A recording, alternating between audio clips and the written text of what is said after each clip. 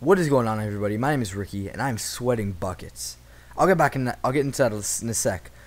But as I'm starting by saying, I'm finally back from my vacation. This is probably the last one that I know of for this year. I don't think I'm gonna go anywhere else because I've been on it a lot, more than usual.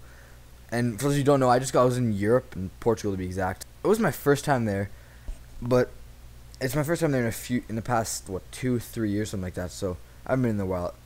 But every time I go there, I realize how different shit is compared to North America. Now back to the beginning. So every time I travel this summer, something bad has happened when we arrive. Last time when I got back from Florida, my basement was infested with ants. The flying ants, those other small ants are fucking annoying. They used to be around my gaming area where my PS3 was, but then we put tons of ant traps and shit around there, and now that's gone. But then this time when we came back, the air conditioning was broken.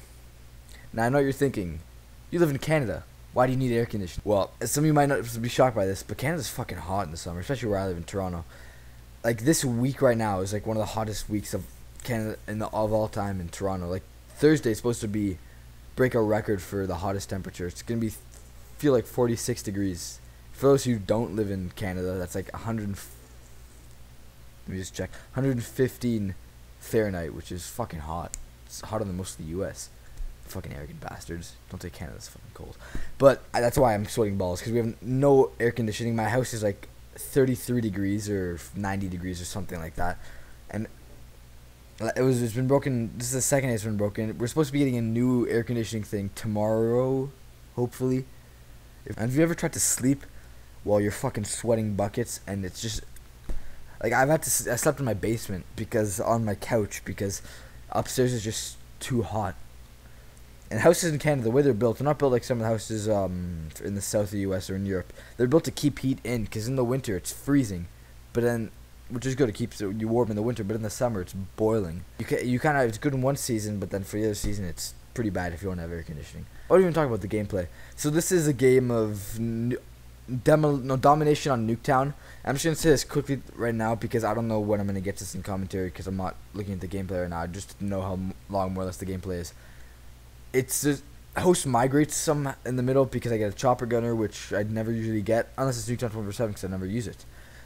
But the host migrates in the middle and it kind of splits up. So if you notice get a bit out of sync at certain parts, that's kind of why the host migrates. And I'm using my typical setup: flak jacket, sleight of hand, and hacker, with my favorite gun of all time, AK-47 with dual mag. One thing I just wanted to talk about is now that I'm back and I have no more vacations, I will most likely be able to make more videos more often. I'm aiming for 1 a week, maybe 2 a week. I just gotta find not really gameplays, but things to talk about. And I'm gonna try and get back on a 2 video a week schedule. Now for the topic I wanted to talk about. I've been meaning to talk about this topic for quite some time, if I do say so myself. But I've been talking about this topic for a while. It's this bill at the U.S. Senate. I don't know anything about U.S. politics. I don't know how it works. I know Canadian politics works, but I don't know anything about U.S. politics. It's some bill in the Senate, which what it basically is going to do, it's going to make commentating a criminal offense, I guess you could kind of say. But basically what this thing, it's the summary of it. It makes unauthorized web streaming of copyrighted content a felony with possible penalty up to 5 years in prison. That's fucking long. Illegal streaming of copyrighted content is defined in the bill as defined in the bill as an offense that consists of 10 or more public performances by electronic means during any 180-day period of one or more copyrighted works, and has a total economic value either to the copyright holder or infringer of at least $2,500. Now I can kind of see where this bill is coming from. People streaming movies illegally and torrents and all this stuff is really becoming really big over in the past, I don't know, few years. And that's many people's main sources of movies. Now, I'm not going to say I pay for movies. I'm not going to say I steal from movies. I'm just going to say I watch a lot of movies on my computer. Now, whether I get those from Netflix, whether I get them from Pirate Bay, or just file sharing itself, I'm not going to say. I'll let you decide. But regardless, file sharing, a lot of these companies, they lose lots of money from movies. But one of the big things is they make millions upon millions of dollars. For especially some of the big movies like the Harry Potter, which everyone's going crazy about. I never really liked the Harry Potter movies. I never really gotten into it. Transformers, all these movies, they make millions of dollars, and people stealing it. They say it affects them, but all it is just affecting the director and actor to buy a new Ferrari or a new beach house or some crap. But some of the smaller movies like The Hurt Locker, which didn't make a lot of money itself, but a lot of people pirated it and stuff, then they lose out because they don't break even. Now, when it's talking movie wise and stuff, people actually losing lots of money, I understand why this bill was constructed and why people support it.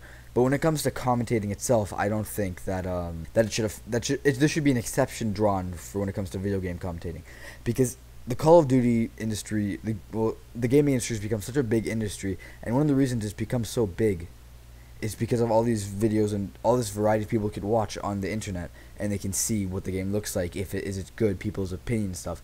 And always, before I buy a game that's not a Call of Duty or a Battlefield, I'll always go on the internet, I'll look at people's opinions of it, not just the IGN review, because IGN is biased sometimes, because they're just extremely biased sometimes. So I'll go watch other people's reviews that aren't these big paid companies that get paid by people to say games good or say games bad, and that really chooses why I buy games. I wouldn't have bought L.A. Noire if people didn't say it was good. I would have bought Red Dead Redemption anyways, because I always buy those games. But I wouldn't have bought Mafia 2. People didn't say it was a good game. I wouldn't have bought Crisis because of all these people on there putting the game out there, putting the gameplay out there, putting their opinions out there. And if this bill makes it illegal to do this, then a lot less people are going to do this. A lot of these companies are going to lose business. Now, people are still going to buy it just regardless, like looking at the IGN reviews. But I don't think as many people will buy because there isn't as much other non-biased, I guess you'd say, opinions of the matter. Because of these big companies, you don't know who's paying them what to say what, you know. And if you notice, the commentating kind of thing, it really kicked off around when Modern Warfare 2 came out, and that's kind of when the Call of Duty started really getting big. Because in COD 4 and COD 5, it was big, but it wasn't as big as it is now. And Modern Warfare 2 and Black Ops were a lot of people's first games because of all this exposure they got on YouTube and stuff. And also, another thing about this is, if this were to pass, the only people to be able to make commentaries were Machinima, because Machinima would buy some sort of contract or something with these companies that would allow them to continue making the videos. They do. And I know some of you might be thinking, Ricky, you live in Canada, the awesomest country in the world. Why would this affect you? Well, I know it's the awesomest country in the world, thank you. But since YouTube is an American website, and they'd have to follow American laws, even though I live in Canada. Even someone who lives in North Korea, it doesn't matter. It's an American website, they follow American laws. It doesn't matter what country you're in. So I think this is coming to an this is coming to an end. I went over a minute. But my final score is 47 kills, 14 deaths, 3 captures, 3 defends. Somewhat decent. I got best on my team. It's alright. But if you have an opinion on this, other than what I said, please leave a comment. I appreciate all comments. I want to see your feedback and opinions. And also, remember to thumb up the video, favorite it if you liked it, and I will see you guys later. Hopefully I'll be able to make a zombie video soon. I just gotta get some footage with some new guns to upgrade. I'll have to get my retarded friend to be in a video with me. But that is all for this video, guys. My name is Ricky, and you stay classy.